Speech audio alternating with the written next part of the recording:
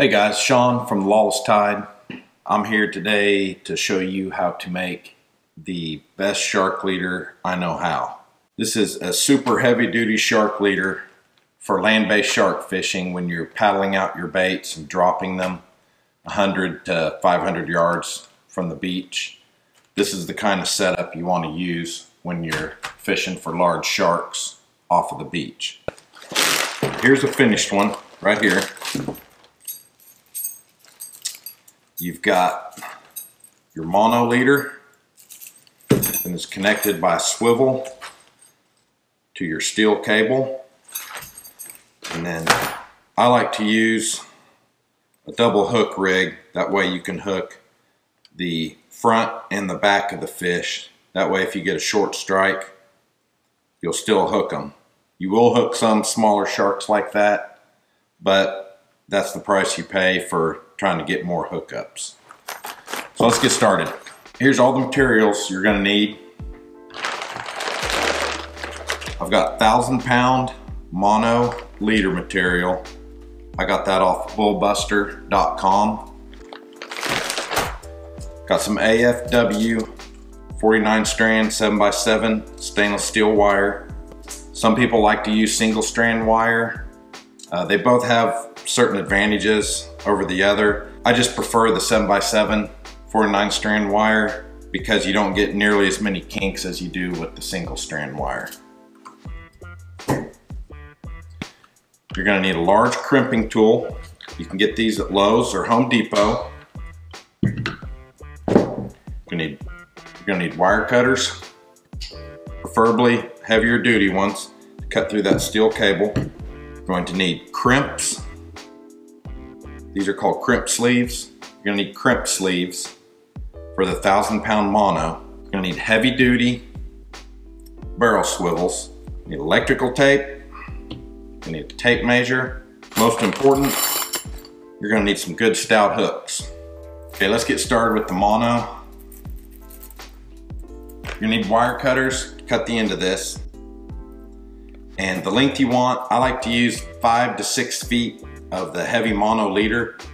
And you can use a tape measure, which is good, but I know that my reach from fingertip to fingertip is about 5'6". So what I do is I just take it, stretch it out once, come back to where that hand is, stretch it out again. Then I know I got about 11 feet of mono right there, okay? So we've got our piece of mono cut. Let's cut our steel cable. And I use just about the same length in the steel cable, about 5 to 6 feet. And I do it the exact same way. Stretch it,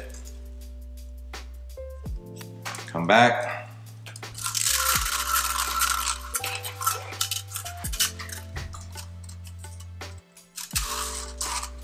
stretch it all the way out, okay? Right there, I know that I got between 5 to 6 feet. Now we got our wire cut. So we got about 5.5 feet of stainless steel cable and 5.5 feet of the 1,000-pound mono. First thing you're gonna do is take one of your crimp sleeves. You get these off of Bullbuster 2 for the 1,000-pound mono. You're gonna slide your crimp sleeve on like that. You're gonna push it down. I always use my index finger and thumb. I go down about that far. Then you're gonna wanna put your swivel on, okay? You're gonna bend it over and you're gonna slide both of those lines through the crimp sleeve like that. I push it up to where it's firm and snug. Then you grab your crimps.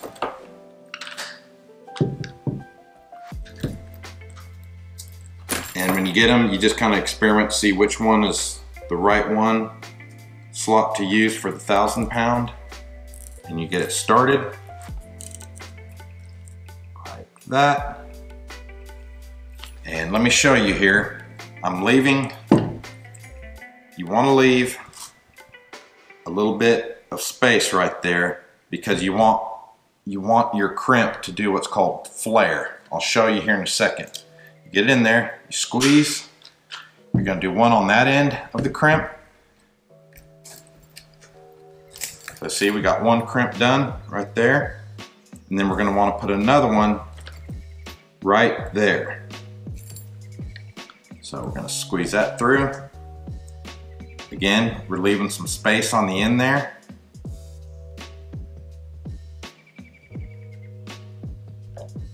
Okay, squeeze. All right. Now, can you see the flaring right there? That's what you want. You want that crimp sleeve at the ends to be flared out. Kind of like an hourglass shape. You see how that's hourglass shape right there? That's how you know you got a good hold there. Okay? All right, let me do that to the other end and then we'll get on to the wire.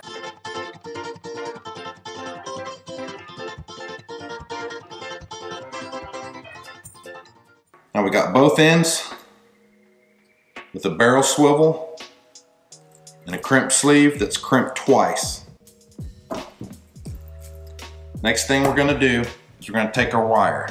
Okay, this is the most complex process out of the whole thing. You've got 7 strands of wire here. You have to separate it into strands of 3 and 4. So you've got one section of 4 right here.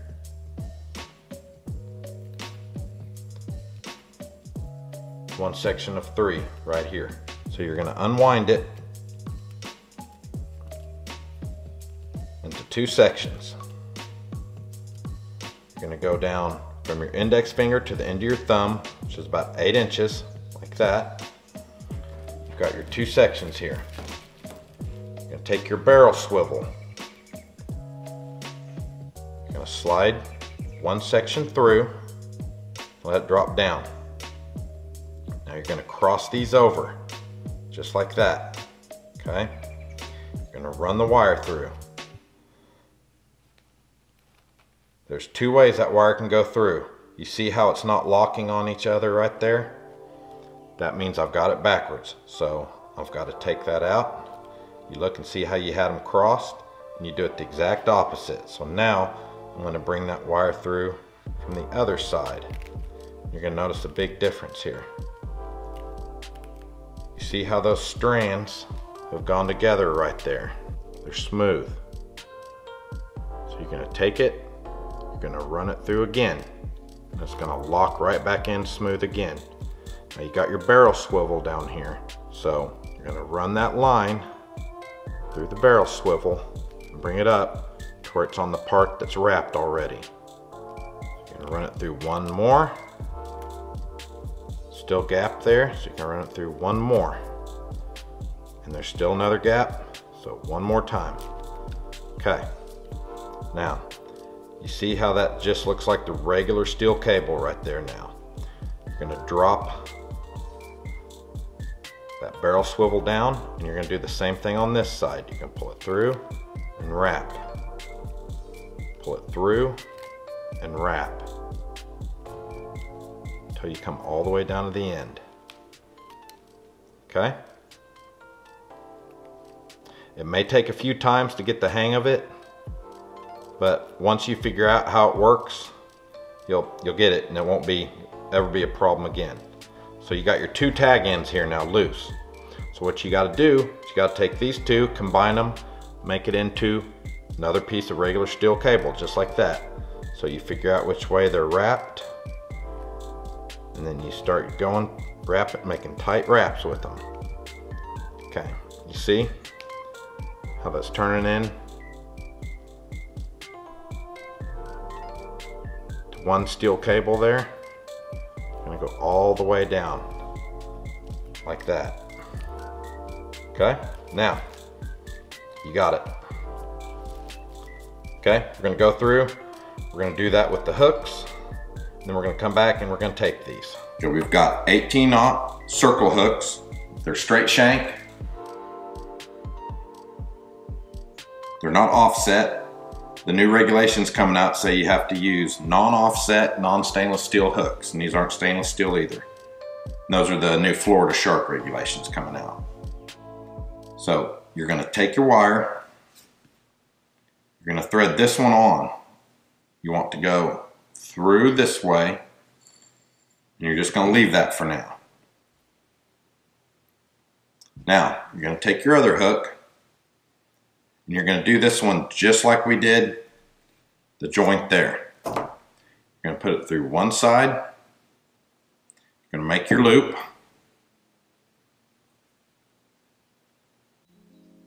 And let's go this way. I think that's the correct way. And you're going to bring one through the loop and see if it locks in. Okay, locked in. We want to get that smooth. Okay, we got it like that. So, you know you've got it correct. So you're going to pull that through. See how smooth that is right there. And we want to get our hook back over this part that's got the two sides joined together. So we're going to stick this through the eye of the hook, just like that. Slide the hook back. So now the hook's out of the way, so we can finish wrapping this. Okay, got enough space for one more. Okay, that side's wrapped. Drop the hook over to this side. Through. Again. One more. Now we got enough gap for one more wrap. So we're gonna go through one more time. Bring it down. Okay. So this is gonna be the exact same way we did the other side. We're going to get these wrapped together. All right, got it started right there. See how I got it started? So we're gonna wrap that all the way down. Make sure that's smooth all the way through. You can see. Got that. So now, you can take this hook, you can run it through the gill plate, pull it back to the back of the shark, tuck that into the back, making sure it's exposed out. You can take this one, you can hook it in the jaw right here. So you got your shark hooked at both ends. Let's finish this out. Let's get these ends taped up. That's what we've got the electrical tape for. So you don't want these tag ends flying around. They'll pick up debris. It can just make a mess if there's June grass out and you're trying to reel up. Something like that would pick up a crazy amount of June grass. So just gonna take your electrical tape, start there. You're just gonna wrap it tight. Pulling it tight as you wrap. You wanna go all the way over the tag end. Wrap a couple times.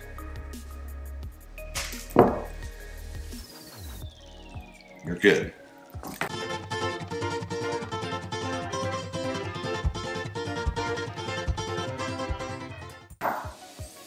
This wrapped back on itself.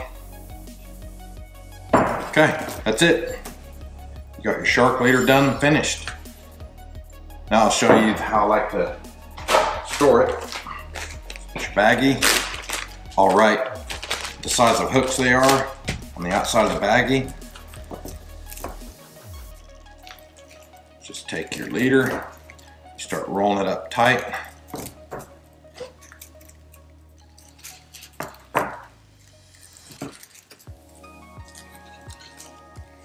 Wire, just do the same thing.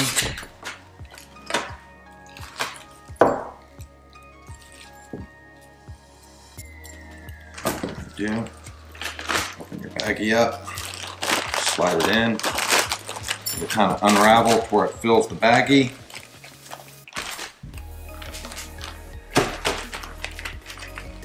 There you go. You're all set. Easy to do, it's not hard. A buddy of mine showed me how to make these. He's an avid shark fisherman. He's reeled in multiple makos on rigs like this. So these work. You got your mono leader to protect against a tail whip, and you've got an excess of wire there just in case the shark rolls around, wraps up in the leader and gets another part of it in his mouth. 10 to 11 feet of that should be enough that even if he does roll around, get wrapped up and gets it back in his mouth, he's still gonna have the wire leader in there. So I hope you guys enjoyed the video. Don't forget to like and subscribe. I really appreciate all the support. Tight lines, everybody, and see you next week.